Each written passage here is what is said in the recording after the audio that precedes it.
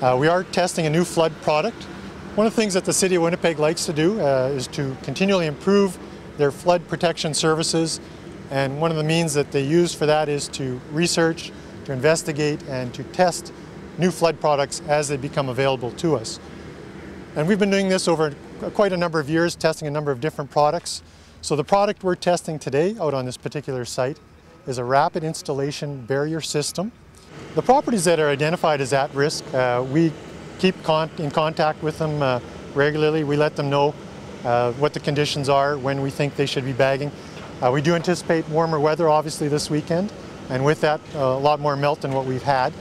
So we will be talking to them before the weekend, making sure that they have all the resource equipment, sandbags that they require if they need to get started this weekend. And there's probably a couple that we will recommend get started this weekend.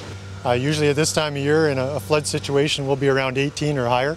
So the river really has not climbed at all at this point, but we anticipate that it will start this weekend if we get the weather that's anticipated, and we could see a very rapid climb in elevation.